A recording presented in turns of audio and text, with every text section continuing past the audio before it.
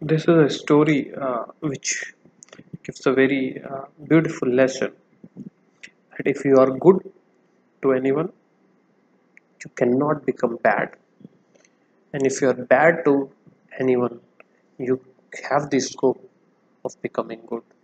So this story starts in probably 16th or 17th century in China.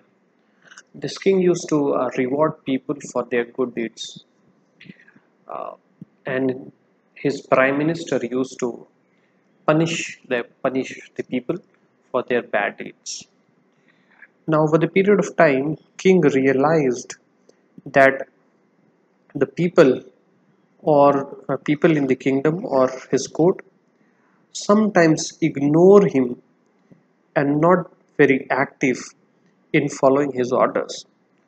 While he saw that these people, when called upon by his prime minister, were very agile and active in doing or completing the activity. He thought that this is due to his liberal attitude, the perception that he had in the people.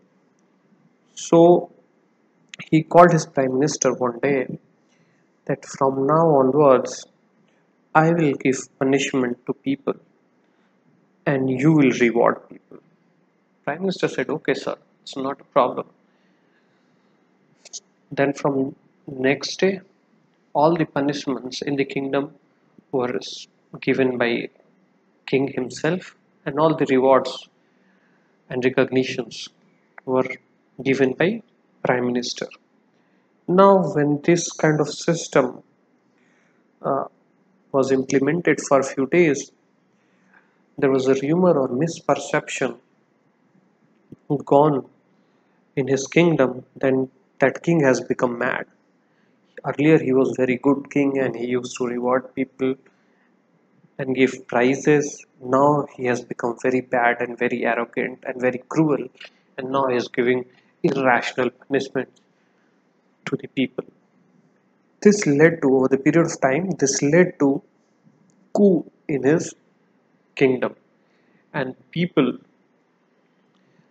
thrown out the king from his chair and established the prime minister as a king,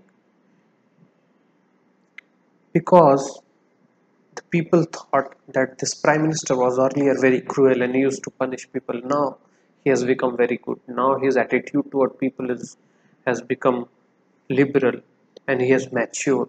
So it would be good if we place this prime minister as a king. So there were civil wars which got erupted in his country, and finally the king was thrown out of his kingdom. Prime minister become the king.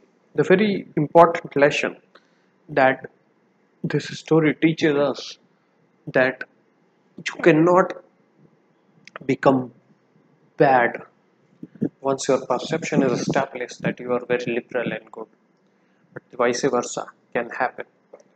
For example, if you go to a new company and you have a team of people, and if the perception goes that you are very liberal, they might not feel very uh,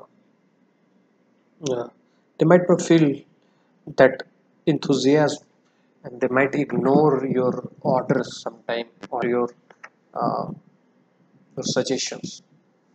But and later if you become strict, then they will thought that this people has gone mad.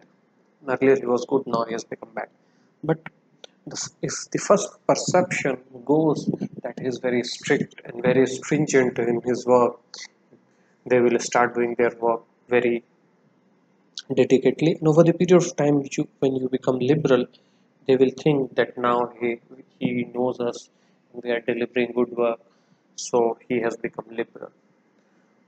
So the moral of the story is that you cannot become bad after a perception has become that you are good. But if you are bad and your perception is bad, but over the period of time you can become good. This is totally opposite to the perception that first impression is the last impression. This story uh, is kind of opposite to that. Thank you.